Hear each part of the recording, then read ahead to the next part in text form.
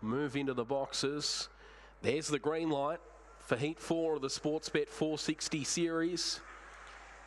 Max Swan, the favourite from box 5, and came out well, but coming out fastest was Jack Hook. Max Swan to second, then Jeffson round the outside, followed by Bold Contender and Black Addition back along the inside, and then Lilico, Nicky, and well back is Dr. Danica.